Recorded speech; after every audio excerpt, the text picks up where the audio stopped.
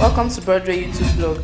Organizers of Best of Nollywood Award 2017 finally unveiled hosts. This year, the Best of Nollywood Award will be anchored by two Nollywood finalists in the persons of Gbenro Ajibade and Rahama Sadau. The Best of Nollywood Award, popularly known as Bond, held the first event back in 2009 and has over the years celebrated actors such as Bimbo Akintola, Nonso Diobi, Oke Bakassi, Fred Amata, Gideon Okeke, T.A. Choma Chukwuka, Iniedo, Gbemi Olateru, Siva Undu, and host of others as the anchor of these shows.